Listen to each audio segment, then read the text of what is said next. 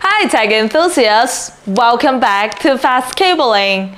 Today in this video, we're diving into a topic that is crucial for modern home and office, but often causes a bit of confusion.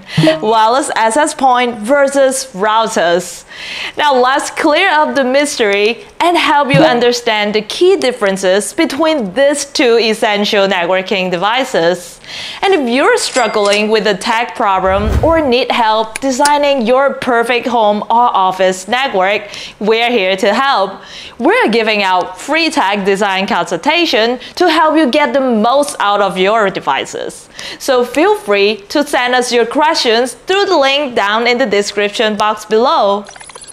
So let's start with the router. Now this is the backbone of your network and it connects directly to your modem, then brings internet from your service provider into your home and office. And from there, the router distributes the internet to all your devices wirelessly or through Ethernet cable. And it also acts as a DHCP server. That means it can assign IP addresses to each of your devices and ensuring they can communicate without conflicts. Additionally, routers provide basic security through built-in firewalls, and there are different types of routers. There are consumer-grade and business-grade. Consumer-grade routers are designed for home use, offering easy setup and sufficient power for most household needs. And business-grade router, on the other hand, are more robust, offering advanced features like VLAN support, better security options, and the ability to handle more connections simultaneously. And next, let's talk about the wireless access point, WAPs. Unlike routers, WAPs don't route traffic or assign IP addresses. Instead, they extend the wireless coverage of your existing network. And a WAP connects to your router using Ethernet and broadcast a Wi-Fi signal. And this is incredibly useful in a larger homes or offices where a single router signal can reach everywhere. And there are standalone WAPs and controller-based WAPs. Now, standalone wireless access points operate independently, making them simple and straightforward for smaller setup. And controller-based wireless access points, however, are managed centrally, ideal for large networks like those in offices or campuses where multiple WAPs need to work seamlessly together. So now that you know what they are, let's highlight the key differences between the routers and the wireless access points. Now for functionality, think of a router as a combo device, a gateway plus wireless capability, while a wireless access point is purely for extending wireless coverage.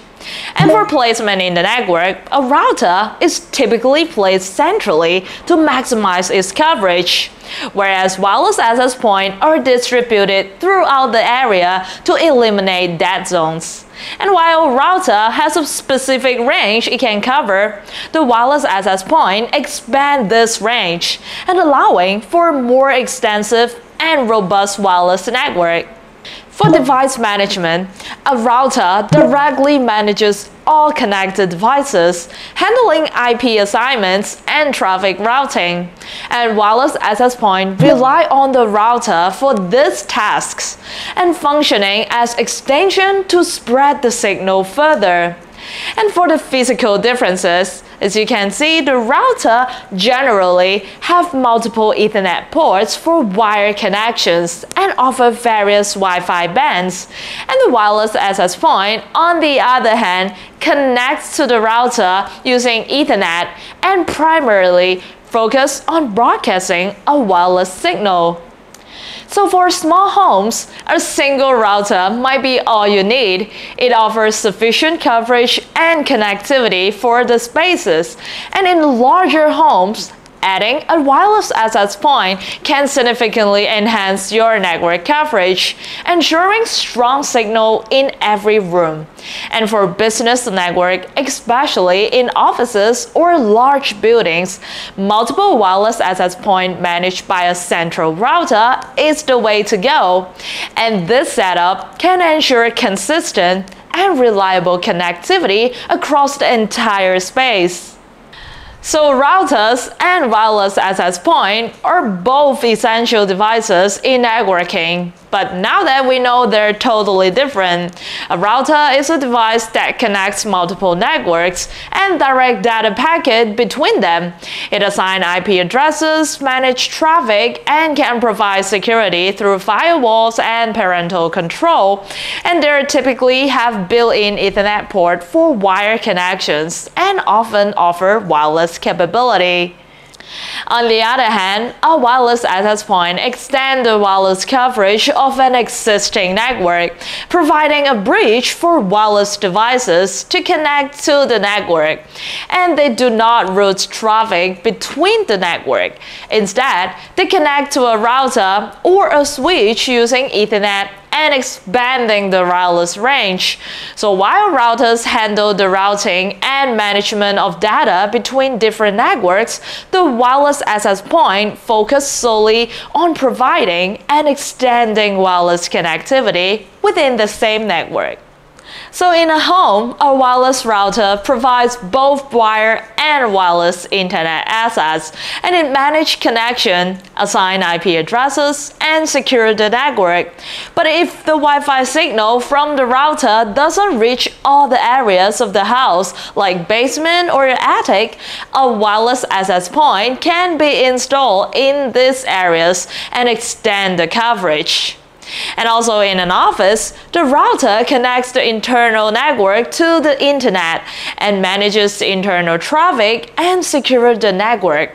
And multiple wireless access points can be placed strategically around the office to ensure that employees have strong Wi-Fi signal everywhere and supporting seamless connectivity for mobile devices, laptops, and other wireless equipment. And understanding the difference between routers and wireless access point is important to setting up a reliable and efficient network. Now, whether you're a homeowner looking to eliminate Wi-Fi dead zone or a business needing robust connectivity, knowing when and how to use these devices can make all the difference. And looking ahead, now that we have technologies like Wi-Fi 6 and mesh networking, now they're revolutionizing how we think about connectivity. Wi-Fi 6 offers faster speed and better performance in crowded environment. And mesh networking provides seamless coverage by using multiple devices that work together as a single network and eliminating dead zones and ensuring smooth transition as you move around. And thank you very much for tuning in. If you found this video helpful, please don't forget to like, subscribe, and hit that bell icon for more tech insights. And I'll see you in the next video.